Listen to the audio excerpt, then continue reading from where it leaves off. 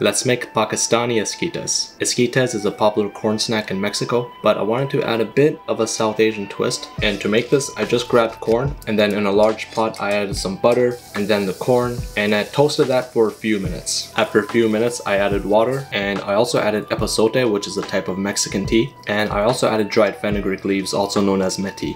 And then I just let this boil for about 15 to 20 minutes until the corn was cooked. And I've seen a lot of recipes call for hot Cheetos. You guys already know my favorite chips are Miss Vicky's jalapeno chips. I just blended that up. And once the corn was cooked, I put that in a mixing bowl and I added my Miss Vicky's, and instead of cotija cheese, I'm using paneer, which is a type of cottage cheese. I also added some Valentina hot sauce. Instead of chili powder or Tajin, I'm using Chaat masala. I added a squeeze of lime juice and also some butter. I gave that a mix, and then I just added everything into this little container, and I kept layering the same ingredients over each other, and that's pretty much it.